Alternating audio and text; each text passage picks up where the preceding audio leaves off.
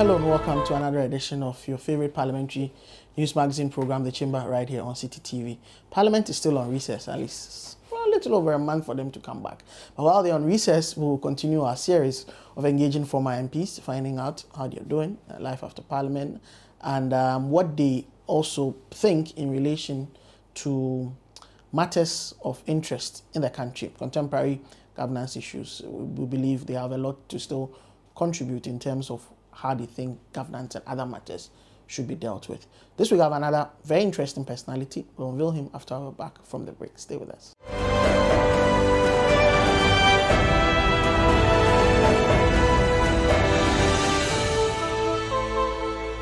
You're welcome back from the break. My guest this edition is Honorable Ebenezer Nartey, former MP for Ablekuma Central. Welcome. Thank you, brother. Honorable, it's been a while. Yes. So thank you for warmly welcoming us to your office. Thank you. What have you been up to? It's been 2 years since you left Parliament. 2 years. No, I think 1.5. 1.5. Yeah. Yes. Yeah.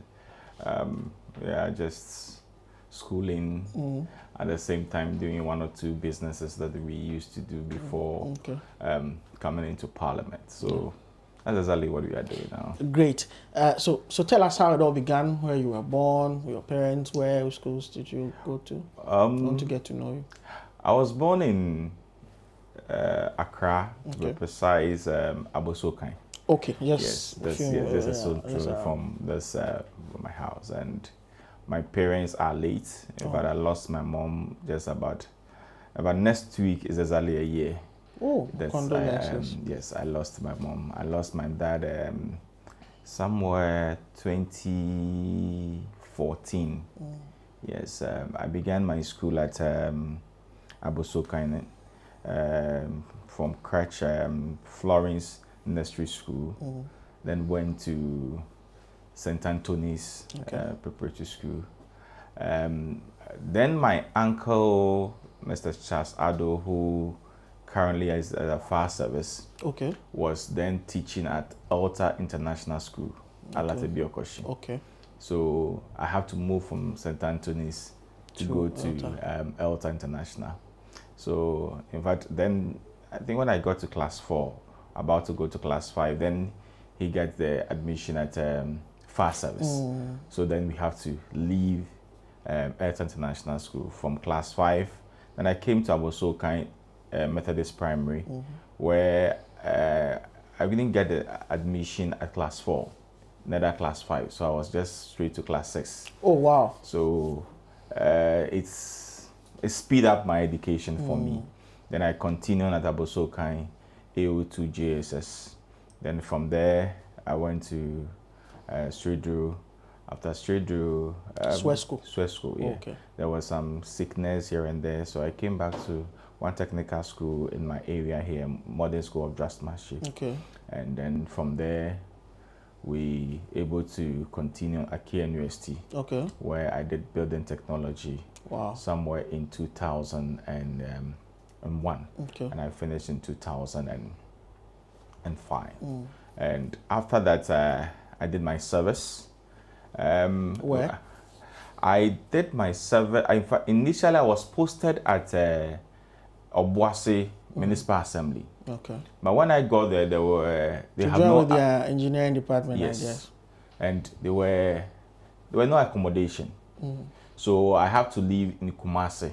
And then go to work in Obuasi. Go to Obuasi. Wow. So I got to a point, I was like, look, I can't. So I came back to National Service for reposting. And I was brought to Islamic Education Project. In fact, when I heard the name, I thought that it's an office where there will be money coming from the Islamic community. I'm telling you. And so take your letter to their office. So where is their office? So Abosokai Central Mosque. So I know the place. I sent a letter there. So this place, well, this is what we do. We try to teach at the various Islamic schools. Wow. So in that sense, you're going to teach? Exactly. But looking at my relationship with the director then, it's called Malamisa. And they said, okay, let me do some administrative work at the office for them. So I was there for some months, and then I was like, no, you have to be sent to the classroom. So I was sent to a school at Sukura, Gida Makaranta, to go and teach there. But you have no, I mean, from what you just told us from your educational history and all of that, you have no proper Arabic, Islamic training. No, I was teaching social studies and English. Okay, yes. At the Makaranta? At the Makaranta school, yes. Because they have a primary and a JSS as well. And they do the Makaranta on Saturdays. Okay. Yeah, because they used to do the Makaranta throughout the week. But when they decided to do the formal education, then they decided to do the Makaranta on Saturday. So after the service, you know, employment issue. From Ghana. So I have to do voluntary service for another year. For another year at the same place. So somewhere in 2007, then my mom had an encounter with Honorable Akomia, and I don't think he even know about this. Then so I should come and see him. So I went to his office, and then he said, okay, fine, he will try to work out something for me. And then the following week I was there, and then the constituency organizer then at Kokankwe South called that, you have been able to get an employment at Land Title Registry. So wow. So we moved to Land Title. So I was at Land Title to 2011, where I decided to resign and contest in 2011. Yes. Wow. Okay. So you worked at the Land Title Registry from up and about 2011. From 2007 to 2011. That's about 4 or 5 years. Yes. Okay, I see. What do people do at what does it entail working at the Land Title Registry? Of course, you have to verify and register people's lands and areas. But really, what do you do, and how different is your work from what the Lands Commission do?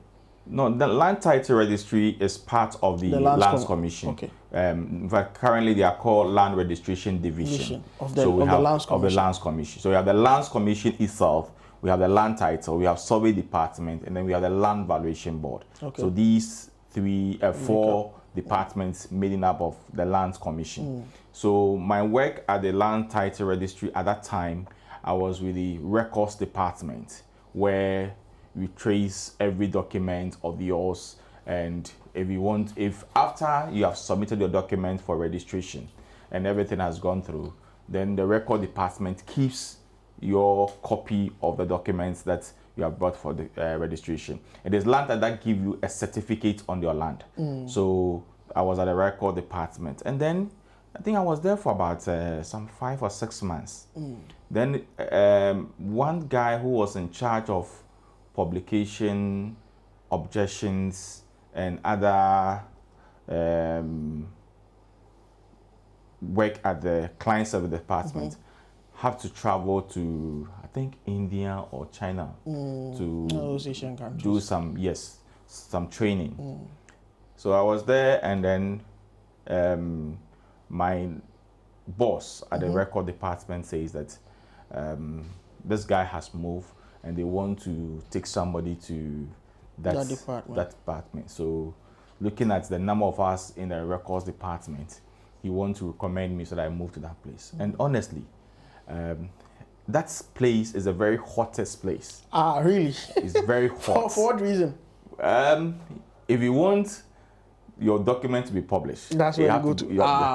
If there's a litigation on your land, that is where you have to. I see. So, like, that's a lot of interest. The heart of the establishment. I'm telling you. So people have so much interest. In fact, I hear people talking about it. Oh, Jerry is going, and I want to go here, and this person. So when I was recommended, it became an issue, and people started reading politics into it because, to be honest with you, at that time my boss there is an MPP person. And honestly, we don't discuss politics. And she doesn't even know I'm also into politics. But she lives at Dansoman. And at that time, I don't have a car. So when she closed, I just joined her. So the woman just liked me. No, but people will say, I don't want to use the word nepotism or familiarity. Yes. But sometimes, because the person can trust you, it's just natural. Yes. And in fact, at that time, the director at the Client Service Department, Mrs. Atajefi, she's now also a lawyer, and she was not happy because but this guy just came in. No, don't want. Then he said, "Oh, you tried him, and let's see." And honestly, she became my best friend in the office. Everything I have to go and discuss with her, everything she will call, even up to today, anything she will call me. Eben, can you do this for me? Can you do this for me? And sometimes I also fall on her because now, thank God, she's also a lawyer, so I also fall on her for some sort of advice and other things. So that's where, and then in 2011, I decided to. That must have been risky. Very risky. 2000, because 2012, is that when the incumbent for the constituency decided he wasn't going to run again? No, that's the second. That's the second time. That's when Techera was going for a second term. So you came to challenge him. I came to challenge him. Wow. And it was. But what went into the decision for you to say, I'm a young man, I've barely worked in this place, very good job, very well respected job. I mean, working with the Lands Commission is very prestigious. You've been here, yes. It comes with all sorts of. I don't want to go there.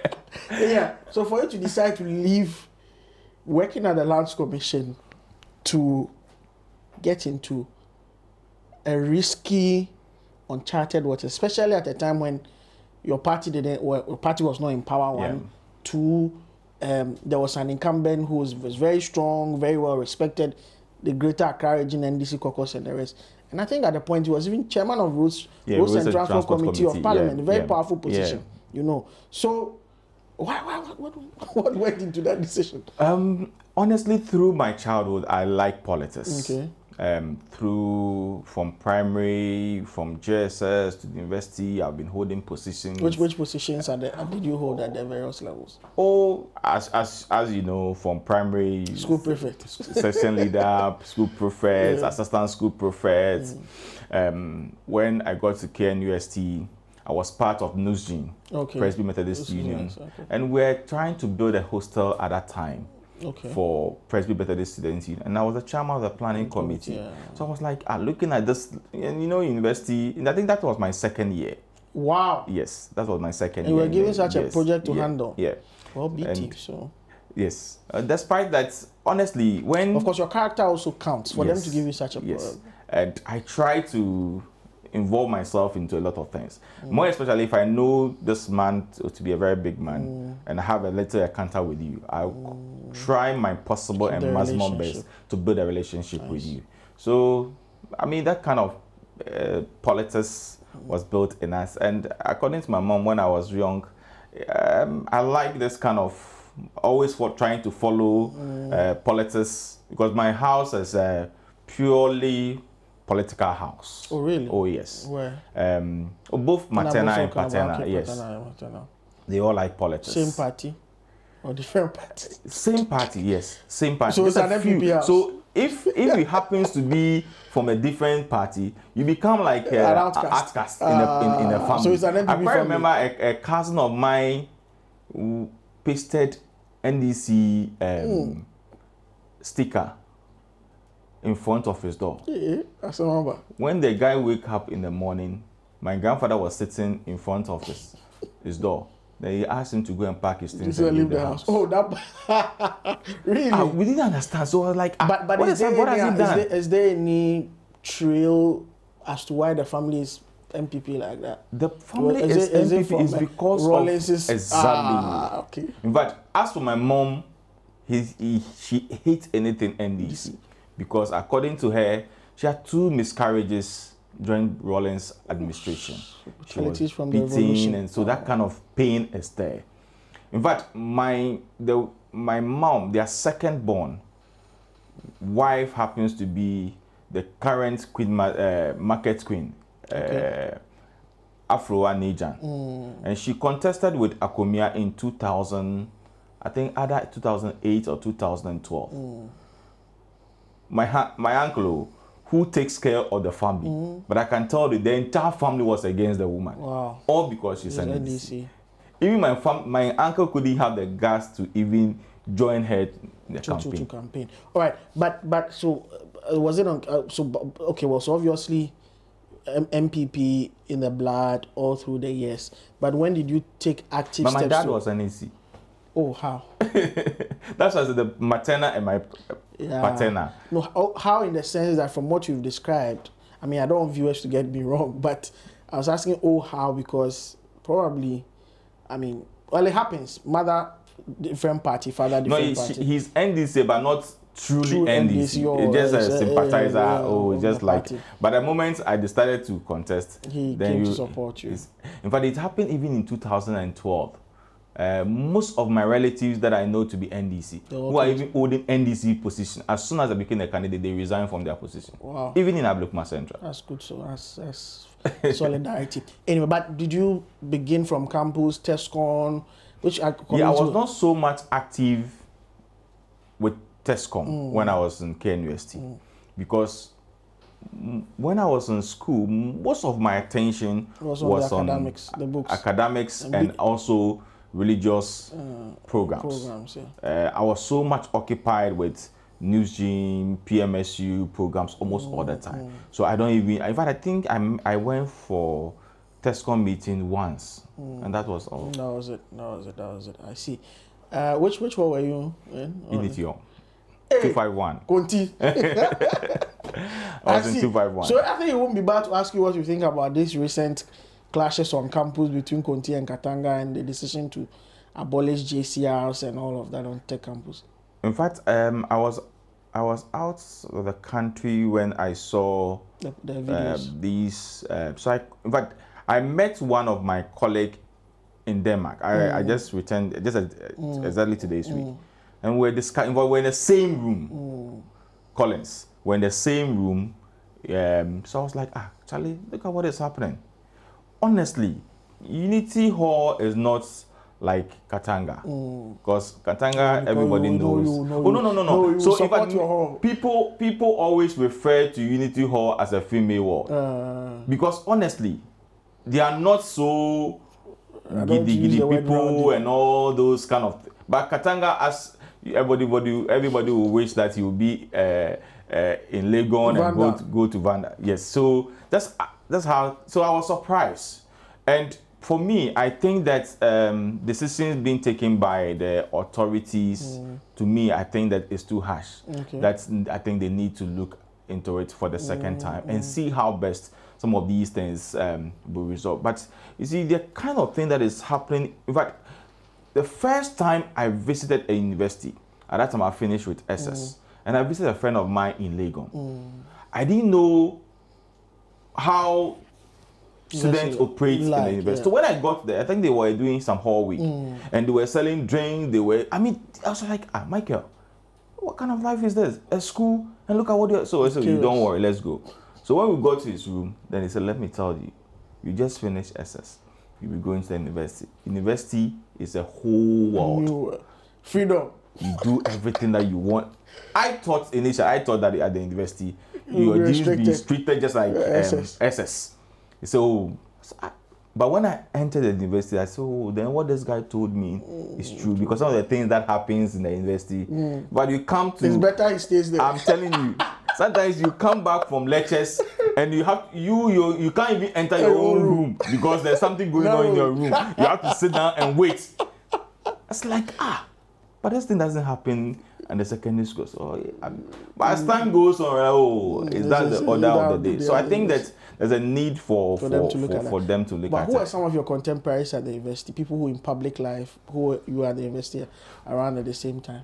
This guy is also in parliament. The MP for Esojamai. Ampim. Yes. I think he was SRC president. Yeah, he was the how do you call it?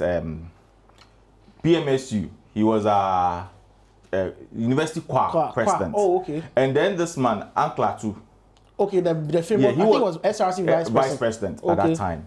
And then there's one guy. He's currently at the UN. Joe, and then some few people. Wow, who are from the KNSS. All right, we'll take a break here. When I come back, we'll look at how it went the first time he wanted to get into parliament, and then we'll move on from there. Stay with us. Getting interesting.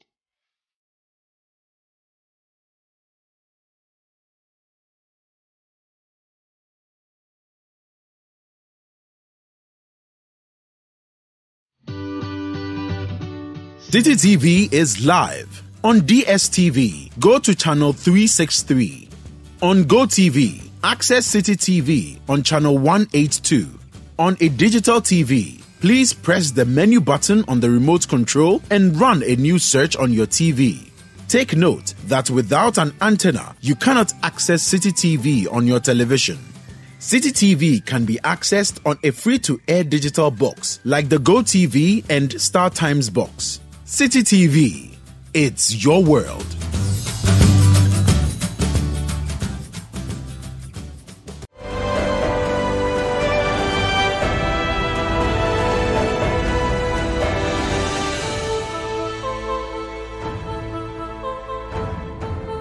Welcome back from the break. This is still the chamber. We're still having a conversation with the Honorable Ebenezer Nartey.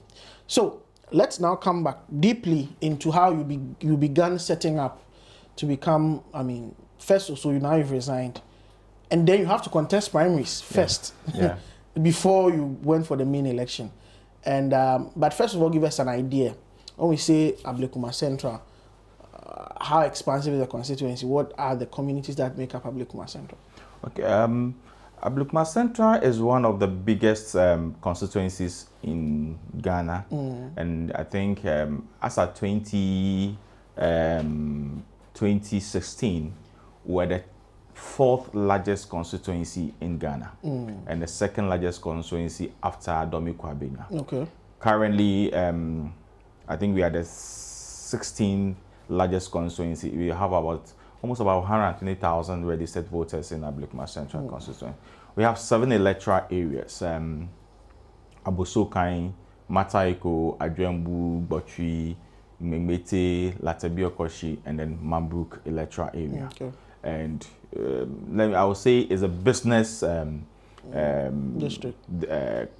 districts. Yes, we attained municipal status when I came into office, I think somewhere 2018, 2019, when the president decided to create more districts. We were then under the Accra Metropolitan Assembly. When it comes to population itself, we are almost about 500,000. Wow. Yes, because as of 2010 population census, we're around 400 and something thousand. Yes. And as of I think last year population and also census, we're around almost 500,000. Yes. Okay. So when you resigned, then right after you decided to contest the primaries, who did you come up against? I contested with the former Member of Parliament, Honorable Victor Nartey. Okay. And also lawyer Jonathan Quay. Okay. Who has also then contested, like I think that was the second time or third time of not the second time, because I'm told that when he decided to contest the first time he was disqualified, then he contested the second time and he lost. So the third time is with me and then Honorable Victor Nartey, who was then the former Member of Parliament, because he has been a Member of Parliament for 10 good years.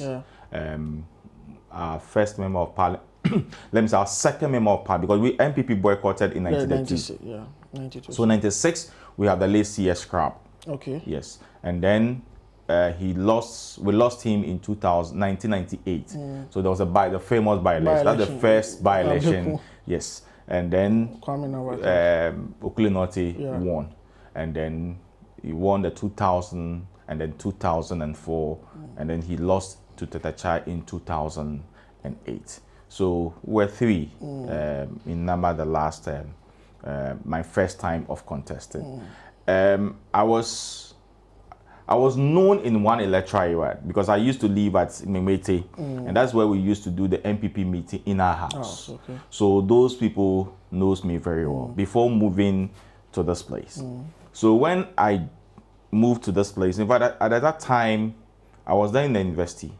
So when I come back and I started this building, so one day I came out of the gates and I saw some people moving. I saw MPP on their neck. So I asked one of them, "Oh, so we are going for MPP meeting just here." So okay, I'm also an MPP person, so I want to join with you. So I went with them. So at the meeting, I realized that looking at the number and where we do the meeting, the place is too small. So I told her, oh, I just live down here. So you can come and see if we can be having a meeting in my house. So 2 people were dedicated to come, Auntie Mary and then Mr. Mensah. Mr. Mensah, we even buried him about 3 weeks ago. So they came and they said, oh, this place is good. We can come and have our meeting. So the following week, they started having the meeting. So I was part with them. And then I think somewhere that was in 2009. So somewhere 2010, 2011, when we are going to have a new set of constituency police station executives, and I contested as a coordinator for the electoral area. But I didn't have anybody contesting me. Where it's only we're supposed to have 2 coordinators. So 1 person was contested, but I had the opportunity to just go unopposed. I don't think, I don't know whether because they were using my house for a meeting or something, but it's possible. So, and when I had the opportunity to be the coordinator, I was able to work strongly with other coordinators, because they were all older than me. So I tried that we come up with ideas, we come up with things that we're doing. And in 2011, in fact, I was then supporting Lawyer Kwei. Okay. But his son is the former MC for Amasama, Atukwe. Atukwe Kwei. Yes. So, and the son contested with the child during their primaries in 2007. So he was NDC? Yeah, he was NDC. So I heard that, oh, the son want to come and contest with the child again. And at that time, I know for sure that definitely when we go for primaries, Lawyer Kwei will win hands down. Because at that time, he and then Okule. So definitely, I know Lawyer Kwei will definitely defeat Okule. So I told our current regional secretary, Paka, who is also close to us, I said, Paka, you know, we are in the same camp. And Lawyer Kwei have the chance of winning. But I'm hearing the son also want to come and contest with the child. And at that time, the NDC too were having issues with the child. I was like, oh, definitely the son comes. To be a father and son. Exactly. So we should talk to Atukwe to see if he can step down. Other than that, some of us will come in. So like joke, oh, I didn't take serious. So I saw Atukwe doing 1 or 2, and I said, so look, let me also. So I decided to contest. So I was there, the Parker said, Parker, this is your MP issue. It's becoming an issue. People are just talking about us. Oh, really? Don't do that. When you do that, it will not help us at all. So get to a point, I said, look, let me go and give it a try. And lo and behold, my first attempt, you won. And I won. Beating those 2 giants. Yes. Wow, what did that trick? I think my message. At the fact that you were at the time from the tragedy, what you have told us, you were known in 2, Memete and then where you had just come to live. I think my message, and they realized that looking at Tete Chai is a young person, so getting a young person also to contest with him, and then they were also looking at my family background, because the Abose that we called is my grandfather. Oh. The entire family it's a very big family in Abosokai, and my family have also traded with our Muslim brothers and sisters for a very long time. So it's a very known family, and I'm a Presbyterian as well, very active in church. I go to other congregations to preach and all those things. So they realize that the religious background to also help. So that gives me all the boxes. The opportunity. Let's look at the main election, 2012, contested Tete Chai. Yes, in 2008, Tete Chai won with a difference about almost 7,000. In 2012, when I contested with him, the difference was 368. Hey! Yes. So you were able to whittle now 7,000 to less than 500. Yes. Wow. Yeah. Wow. Okay, probably that explains why he decided not to run again, because he realized his anytime I see, that's what I always tell him. That if you had come the next time, you would have beaten him. So in 2012, 2015, I contested based on the performance. Yeah. Then the people said, okay, fine, let's give you the second time. Go and try the, let's see. And then 2016, I contested with Alhaji Alidu Aruna, a very good friend of mine. And in fact, it got to a point I told him that, look, I don't want us to be going on radio and TV together because I don't want us to spoil our relationship. But both Tete Chai and Alidu are my friends through politics. And I don't like politics of tarnishing image and reputations. Yes. And then in 2016, by the grace of God, I won with a difference of about 7,000. And then in 2020, I lost with a difference of 204. Wow. Somebody will ask, how come you won with 7,000 and then... It looks like you like this constituency, you like 7,000 and coming down on 7,000 votes. So what happened? There are so many things that went into... Tell us, I'm sure you've done your post-mortem. Oh yes, we have. One of the things that let us down was that currently, as I'm speaking with you, the total registered voters in Abosokan is almost about 28,000. That's one constituency on this one. I tell you. And the turnout of the voters on the 2020 election was less than 15,000. Hey. Yes. Why? Was it a protest vote? Were they angry or something happened and they couldn't come? There's dollar issue. And at that time, you know, I think you are in parliament, you're talking about this savage cars and a whole lot of issues. Apart from that, it was a holiday. Yeah. So holidays, people don't come to. Many people don't come, and some of them also believe that. In fact, a friend of mine came here. He worked at Abosoka. He said, "Look, I can give you about 7 or 8 people who have about 10 shops in Abosoka." And he mentioned one person, Kofata. So this Kofata have about 10 shops in Abosoka. And every shop, we have about 5 or 6 people. Kofata has decided not to come to vote on that day. So he said, we are not coming to open shop. Taking about 70 votes. So the person was, so if I go and I vote, why am I going to get Eben to go and take my transport? I won't go. And majority of them don't live in Abosoka. Yeah. Kaswa... but they work there, so they registered there. They registered there because they spend most of their time there. So that's another factor.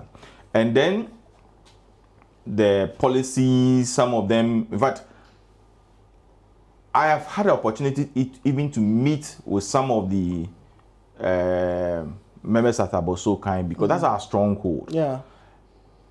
This banking sector issue. And some of them, this microfinance, and so there was banking sector crisis. I tried my possible best to engage them and all those things. But thank God, some of them were able to get their money. Others too were able to get support from MBSSI at that time. Obatampa, some of them got the opportunity and all those things. So those are some of the things that happened. And then small party internal issue, people are not happy. Did you have competition in your primaries? Oh yes, I contested with one man. Somebody just told me, in fact the person sent a picture, but I had a call from one of your sister stations that he came to Sukura, he can see the guys posters all over. Why? What is happening? I said, I don't know what is happening. The time is not yet, so you don't need to rush. Yes. And there were those kind of party people, you know, MPP, and people were expecting so much from the party and all those. So there were just petty things. But 200, less than, a little over 200 is not such a huge margin, especially when, I mean, you were the incumbent. Of course, you did this when you were the incumbent. So this would mean that you were not that unpopular. No. No, but you go to some functions and then people even still address you. Are the MP. I'm telling you. People still see you as an MP. If you have come earlier, you will see a lot of people lining up. So sometimes I ask, didn't you know the MP's house? I'm no more the MP. So we don't know his house. And I've lived here since 2007. And that's where I live. Wow. Okay. So let's now zoom in on your time in Parliament. I know you are very active I now understand why you were very active on the Lands and Natural Resources Committee. I remember going on a tour with you to the Frafraha, Denta, the psychiatric hospital lands when you went, and you were very active on the Lands and Natural Resources Committee. But how was your time in Parliament? The 4 years you spent there, looking back?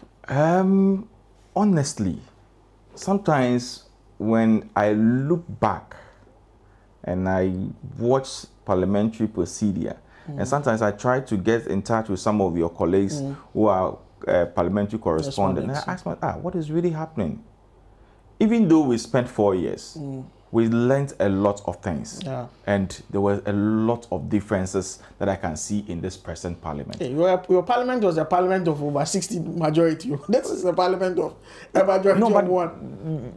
I always talk to colleagues. I just find out what is really happening. But I met an NEC MP who were all 7 on the same committee. And they said, oh, Eben, I'll miss you on this committee. I said, why? And Carol, I'm told that he's the ranking member of the committee. But Suhini. So, Ben, I'll miss you on this committee. I said, why? I said, oh, you'll be fighting for us and all do these things. I said, oh, that's one of those things. I mean, things will change. And I have passion for, because of my field. From Lands Commission. And I remember there was a time we had a budget hearing, and then I think the former Executive Secretary of Lands Commission, when they came to meet the committee, and my chairman, Adabo, the one thing that I like about him, I gave him the respect. Action mark. Because he knows where I am coming from. Because he was also working at Survey Department. And Dr. Mafu, I've also worked with the, how do you call it? He was a lecturer. Yes, and they also worked with the Forestry Commission before, and he's in charge of wildlife and all those things. And then George, we call it Olua, Achansi, across.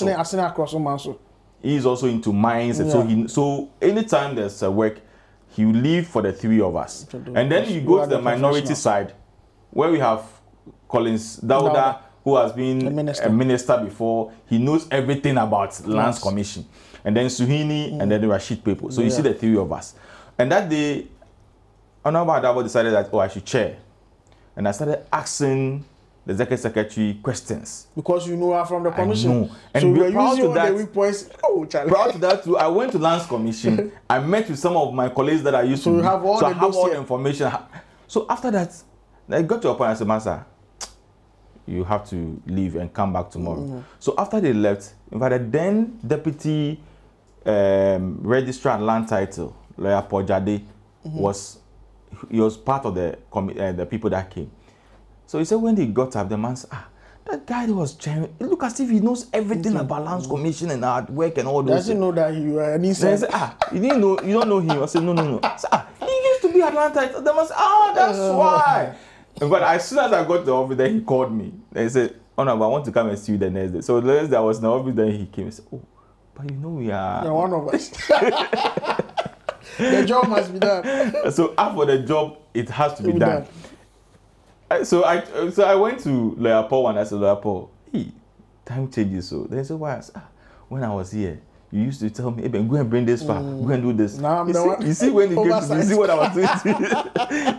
And so that's life. And then we just move on. So Parliament sometimes, honestly, I get so worried, so disturbed about some of the things that goes on. The fight and in fact that day, I was so sad. I was so sad. In fact, yesterday I was listening to one radio station and they were talking about the 1996, 97 Parliament. And but what is this man's name? Sefakai. And then he said, after that Parliament, you won't get it. So I was just telling a colleague that, look, our time we won't get ours. Because when you look at the records in Parliament, our time was the time that we have passed more bills. So every Parliament did a lot of work. Every Parliament have its own unique, there are times you have the likes of Nanado and all those, the debate is there and all those things. And so it's different. But this time, the way and manner people are talking about parliament this, parliament that. Sometimes it's a worry. But if you've worked at the land title registry, you've worked on the committee. There's a big problem of land litigation in the Greater Accra region, multiple sale of lands. In fact, one of the issues, I remember it's encroachment on government lands. It's one of the issues you really dealt with when you went to a psychiatric hospital area, poor building. What's really the problem with lands, especially in Greater Accra? We know because of the congestion, there's so much scramble for land, but multiple sale of land, which is even giving birth to land guardism. You buy a land in Accra, you don't dig in fee and all those things. What's really the problem? What is creating all this problem is not the fault of government or the fault of the agency. It's the fault of the chiefs. Really? I'm telling you. And I always say things just as it is. You go to a community, you have about 4, 5, 6 people claiming to be chiefs in those. Let me give you one example. My church is just behind here, my house. We are building a school there. We have 3 different people coming, claiming ownership of this area. And 3? Yes, 3. 3. As they are their title owners of the land. And they all say that they did as a digging fee. So that's exactly what is happening. So sometimes when governments want to release land to a particular family, then another family gets up and say that we are also owners of the land. This person also comes, we are also owners of the land. So who does government hand over to? So if the government hand over to one party, it creates a problem. So everybody entered and do whatever that they want. One other problem is that one of the things that I was seriously on the Lands Commission is records of state land. And I can tell you, and I don't hold any apology to them. I don't know if by now they have it now. But there was a time I have questioned the executive secretary that, look, can you get us a data of government lands that we own in this country? Because I can tell you, every constituency that you go, every constituency, there's a government land. Even here in my constituency, there's a government land. But you go and people have acquired the land, built on it, and they can't get the access to go and register, because when you go and register, it will not go through, because it shows when you go and do the set, it will show that this is a government land acquired in this year for this kind of projects. So it will not go through, and the people just go and build on it. This is what is happening. And as you said, look at Pantan. Just hospital land. And people have built to that. And then the most painful thing is that it has not even turned to an apartment being built all over that side. Go to Cantonment and see. Go to Rich. Go to other places. All those are government lands. All those are government lands. But where is that? In fact, there are some places, currently when you go to Botiman, it's a government land. Affordable houses. But people have also encroached it. Wow. You come to Adenta Aviation, it's a government land. People have encroached it. You go to Animal Farm, Amahia, people have encroached it. You go to Wager, people have encroached it. You go to Broadcasting at English Amanfro, people have encroached it. I mean, everywhere. And it's the chiefs. Wow. And they will take you, and sometimes you're also in a hurry. You see at night people are building. And when there's a place that I don't want to mention the area, I said, if you give me a land there, I won't take it. Because a friend of mine started having a project there, and I told her, I said, Kwame, you better stop, because this place, you have your peace of mind. He said, oh, no. I said, okay, fine. I said, look, I'll get you a land at Amasaman. I mean, I have a land there. I mentioned some of our friends that we have there. So let's move there. So I'll buy that one, but I want to start here. In fact, he has built, he has finished. Hey, finished. Started building, no. Finished. He came back to square zero. They demolished everything. Wow. He has lived in the state for so many years. All the investments gone, just like that. Well, we'll take a break here. When I come back, we'll do our final moments in this interview with Ebenezer. We'll be back after the break. Stay with us.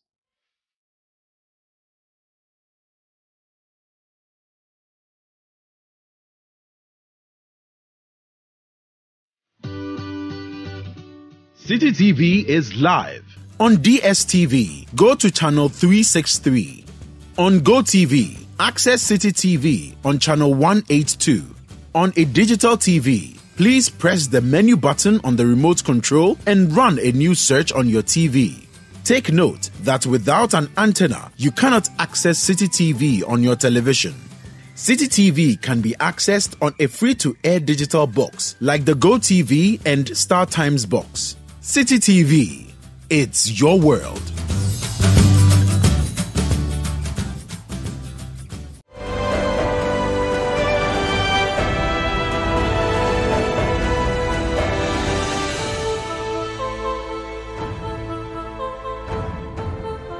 You're welcome back from the break. This is still the chamber right here on CCTV. I still have with me the Honorable Ebenezer Nartey, former MP for Ablekuma Central. So, Honorable, of course, in a couple of years, just a little over 2 years, there'll be another election. The election is significant in a number of ways because that would represent the end of the second term of President Akufo-Addo, and that would mean, number one, that the NPP will have to select somebody. Yeah. To replace him. The party has a lot of history when it comes to that. 2007 is still fresh in a lot of people's minds. That's one. Two, the party will be seeking to break the 8, which was what has been coined by Party Faithful for, the first time to have a government go on to do 12 years in office. On the other side, the NDC is also listening to come to power after being out of power for about 8 years. And then there is also the fact that someone who's been in office before, President Mahama, looks to be like the sure bet that they will be bringing against a probably new candidate from the NPP. First question is, looks like the NPP is at a crossroads in terms of who to lead the party. Is this something you share in? I know that's a tough question. Oh, for me, I think that, yes, we have no choice than to elect a new person to replace the current president. And he has said that one of the legacy that he wants to leave for the party is to hand over to an NPP elected flag bearer and also an NPP president to hand over to an NPP president. And I share the same view of the president that yes, it's good that we break the 8, and then so that whatever we have started will be able to complete. Yes, I've seen the people that have decided to contest for the flag bearership of that party. I've seen the trade minister, Alan Kojo-Tremantin, who has contested on several occasions with the president, and I think it's only the last primary that he decided not to. He's a very strong person, very admirable person that people believe that leading the party, it will help us. Some also believe that yes, it's good for the vice president, Dr. Mahmoud Bawumia, to also be part. She also given the opportunity, looking at the work that he has done as a vice president when we're in court, and a whole lot of things that people have said about him. I've seen the former energy minister, Boache Japon. Yeah. I've heard about Kennedy Japon. I've heard about our Greek minister. The Greek minister. I've heard about Adeni Mo. Yeah. I've heard about Kofi Kunedu Apreku. Yes. And number of people. Who knows? Maybe the next person that will come might be Ebenezer Nartey as a flag bearer. So that's how you did in 2011. You know what to throw in your heart. So for me, I think it's going to be very, very, very difficult decision that we are going to take. Just as it happened in 2008. But I also foresee the current administration of our party, led by Stephen and team, and then some people that have been appointed and then also elected, to see how best will be able. I've heard a lot of leading members of this party saying that they will prefer to have a compromise ticket, Alan and Bawumia ticket, which they believe that it will seal everything some also believe that yes. Where do you stand? Where do I stand? I stand at the end of the day who the party would appoint as a flag bearer. I see you don't want to get into trouble with the party, of course. But who should not? If I mean, you can decide not to mention a name. But who do you think, in terms of qualities, can lead the NPP to break the 8? All of them. Okay. Alan have the qualities. He have the flair. He has the international recognitions. He have everything. Dr. Baumia, the same. A great minister, the same. Jogate, the same. In fact, I've even forgot to mention his name. Jogate, the same. Former Attorney General, former First Deputy Speaker of Parliament. I mean, all of them have what it takes to be president. Okay. Apart from the candidate, our economy has been hit bad. I mean, it's just this week that by an inflow of some $750 million, we've had some stability with our Citi over the last 3 days. And really, inflation is hovering around over 30% and all of that. People think that the economy has been badly managed and the MPP will pay for it in the next election. Honestly, for the past, after Parliament, I have not traveled until 3 weeks ago. Yeah.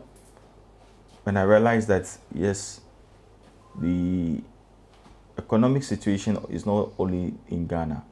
Oh, so people in Denmark are suffering? I'm telling you. Scandinavia, Denmark. I'm telling you. Really? Where in fact I have my host was telling me that look, he pays about 55% of his 55% tax on his earnings, the salary. I was like, really? I said, yes. Honestly, on our way back from Denmark, when I get to Copenhagen, I bought a bottle of Coke and a pastry. Well, I have it on my phone. 2 bottles of Coke and a pastry, 4 pieces. It's 15 euro. And no, I don't want to even convert. And you see, and they don't use cash. It's card. Either your Visa card or MasterCard. And as soon as Stanbic to always send me the alert. I just saw it. I said, wow. Yes, I must admit, if I sit here and I told you that all is well, then I'm telling lies. The system is hot. In fact, things are not normal as we are expecting. But I believe strongly that it is not the fault of the president, neither the finance committee or the economic management committee, but it's because of the challenges that we face global as a country. Okay. You can, at least, we get revenue from the port. We get revenue from the airport as well. We close down for some time. So even if for a week we get 1,000 cedis at the airport and we have closed it down for a week, are we going to get that 1,000 cedis? So it definitely affects the revenue. So it is now that things are going to pick up. I believe strongly that, as the president said, we know how to bring back the economy. You don't know how to bring back people's lives. So I believe strongly that things will change, and also measures that have been put in place, cutting down on some expenditures and things. I believe that it will make things work again. Our major problem we are facing currently, that is a mantra, and everybody is so worried about it, is our dollar issue, and it's really affecting business, to be honest with you, more especially my people at Abosoka. I had a meeting with some of them yesterday. When they know that I'm back, they pay me a visit, and they were complaining. No, but your dollar, no, I have to use this amount to do this, and now I have to use this and all those. But I believe strongly that things will change. So I mean, we'll bounce back. Okay, let's look at your own ambitions for this constituency. Is it over? Should we expect a comeback? I thought maybe you have forgotten about that question. No. We can't live without asking that question. You are young. You lost by less than 300 votes. You still have. I mean, people still. A sizable portion of the people still see you as your MP. Obviously, you are not satisfied with the way your successor is handling the constituency. Yeah. In fact, I've done some assessments, and I've had a lot of people coming to me, both party people and other opinion leaders in the constituency, and more especially when I'm sitting at the gates and people are passing and looking at the road. So honorable with their fashion and why, sign why. So I started work on it. Honestly, since I left Parliament, almost all the work that I started, I still pursue it. Okay. Look, there's a document that I received yesterday from the Ministry of Education. I lobbied for an 18 units classroom block at JT. And yesterday, in my absence, they brought the drawing and everything. I'm supposed to meet the consultants today. I still move to the ministry department and get work done. Because at the end of the day, it is not only me that will benefit from it, it's the community. Yeah. So there's somebody, he doesn't move to any place. So the words become stagnant. I don't want it to be stagnant. Whether I'm in government or not, even if, God forbid, which I know it is not possible, that even NDC come 2024, I will still go and pursue for projects for the constituency. That's what we are supposed to do. Are you coming back in 2024? I'm still looking up to God. I'm still doing some consultation. I hope and believe that by the end of this month, I'll take a firm decision. Interesting. Speak to your constituents. That's your camera. Final words. Okay. I want to take the opportunity to thank the good people of Ablekuma Central Constituency for the mandates given to me to serve them for 4 good years as a member of Parliament. And I know they can attest to my leadership in Ablekuma Central Constituency, that every electoral area in this constituency benefited in one way or the other in terms of infrastructure development.